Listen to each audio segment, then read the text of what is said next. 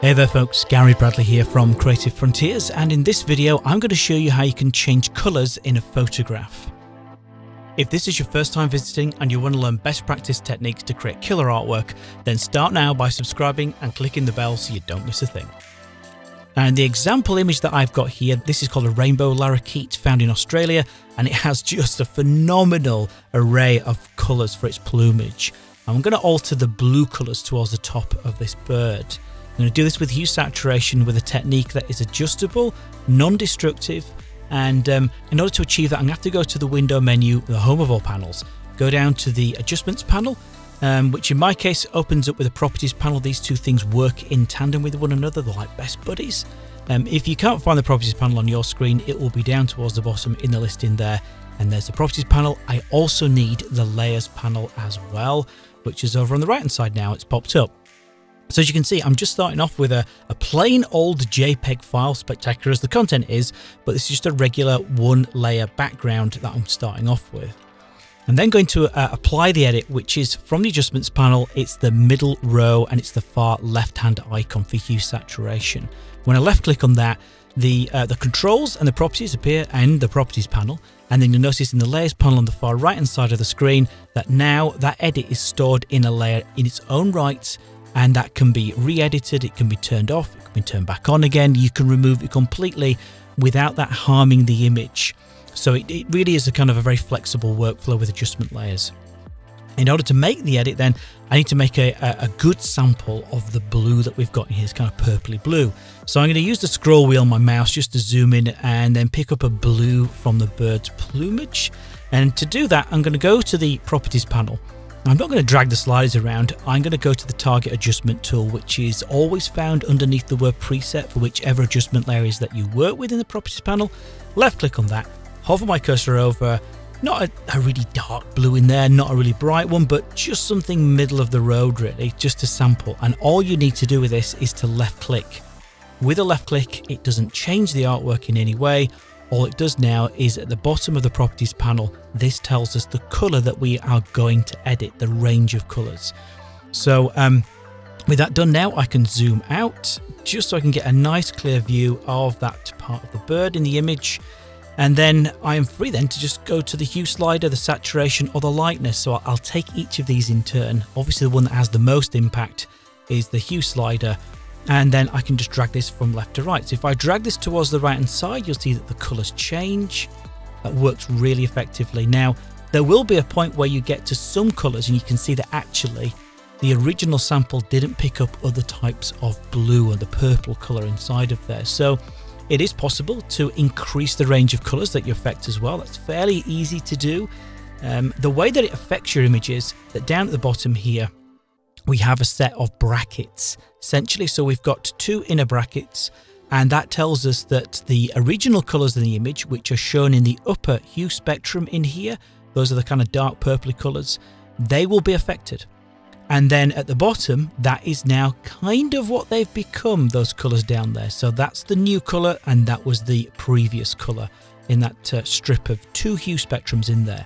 Now the outer brackets, this region from the inner to the outer, that is the fall off. So everything will be affected in the middle here between the two brackets, but as you get closer and closer towards the outer brackets, those colors in the image will be less affected, and then once you reach the bracket, anything beyond it will be unaffected and it'll retain its original color.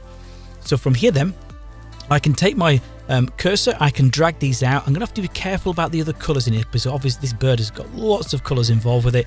So if I drag the outer point in here, it will help me just to include more colors in that range. As I drag that slider across in here, I should be able to just pull the other inner outer one there. You can see the colors now being added into the area that will be affected.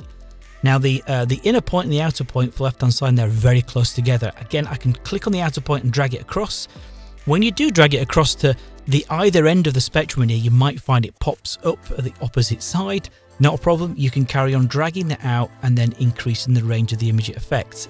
We don't want to go too far because obviously don't want to start affecting the other colours in the image, and if I do that, it will. You can see that some of the area at the back of the bird now that's yellow is being affected. So I'm going to pull that back again in here, and I just want to make sure that I've grabbed as much of that as possible I can of the bird. and then a little bit more of the red in there, just pulling that in as well. And I think with that, that's about as much I can get away with this particular image. Having done that now, and having tweaked the area that will be affected, I can go back up to the hue slider and I can drag this around and I can change it to a different color in there. So you can experiment with this, and I'm obviously using this with a nature as an example here for the lorikeet, but it could be a product. It could be something that you want to alter the appearance of and just experiment with colors with. But this is an example of how the target adjustment tool, when you sample color, it's a lovely way of being able to pick an image color and not be burdened by trying to make complicated selections. Now, to finish off this, I am actually going to go back towards the other end in here. I'm going to go for this color here. I'm quite keen on this color. It's kind of grabbed my attention. You can also then go to the saturation slider. So if you want to desaturate, you can drag the saturation slider towards the left-hand side to take some of the color out in there. Of course, you could do the opposite and drag it towards the right-hand side to intensify color. It might obviously not look very realistic, so I'm just going to take that back a little bit there just to mute out that color just a little bit in there. It's quite strong. And then for the lightness, you can drag this to the left-hand side to darken those colors down. This is quite strong, quite powerful as the lightness slider, so you might only need to drag this very slightly towards the left and the right-hand side in there to alter that. So yeah, I think with a couple little other adjustments, I am fairly happy with how that looks in there. So one final step then is, if I want to try and help this blend in a little bit better, you could always change the blend mode. So if I go back to the layers panel, because the hue saturation is active in here, click on the drop down menu where it reads normal. So there's no interaction with transparency in here. If I go down the list, then these do change instantly now in the newer versions of Photoshop. So you do see an instant preview of how that works. If I go down to, for example, something like hue, you may find that helps just blend it in with the existing colors. I could choose color as well. So in some cases, you may well get a better end result. Hue and color in this case for hue saturation may well be worth trying. And so here we've got the finished example. And if I go back to my visibility icon in here, that was before and that's after. So that's how we can change specific colors inside of an image in Photoshop without the hassle of great long lengthy process selections, but just with the target adjustment tool. So as always, folks, if you've enjoyed the video, please give it a thumbs up. Obviously, you can always subscribe and click on the bell and things like that. And until next time, farewell, folks.